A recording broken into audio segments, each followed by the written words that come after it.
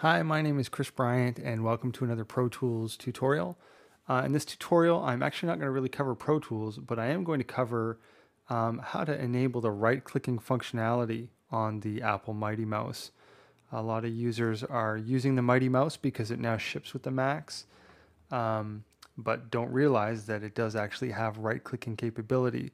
This is pretty cool because there's a ton of features in Pro Tools that actually use right-clicking functionality. And there's actually some features that are only available using the right-click functionality of your mouse. So there's the Mighty Mouse, so you probably recognize that. It looks like it doesn't have a right clicker, but it does, and I'm going to show you how to set that up. So we're going to go over to the Apple menu in OS X, and you just go down to your system preferences, and when you open that up, you go to the keyboard and mouse settings, click there, and this setting here, the right click button of the mouse, by default is set to primary button. All you need to do is change that to secondary button.